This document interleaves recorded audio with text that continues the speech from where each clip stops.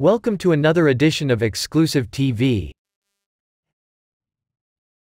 Juventus star Cristiano Ronaldo has moved into a breathtaking luxury villa on the island of Madeira near a quiet fishing village. The Juventus superstar, after nearly a month on the island of his birth, has decided to leave his £7 million seven-storey home in Funchal and relocate his partner Georgina Rodriguez and his children. The 35-year-old has rented the villa for £3,500 a week, with photos showing the luxuries he will enjoy during the coronavirus lockdown, including a swimming pool, top-floor games room and 6 bedrooms with en-suite bathrooms. The residence also has a private gym, 2 kitchens and a playroom which Ronaldo's 4 children can use. There is also a living room with ample space, a dining area and TV, as well as a barbecue area outside.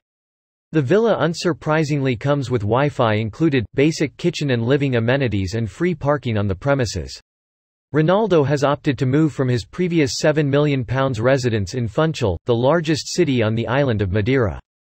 The 35-year-old posted a video on his Instagram on Wednesday of his new surroundings, as he and his girlfriend took it in turns to sprint up a steep incline. The caption alongside the video read, "My beautiful training partner. #stay active #stay home."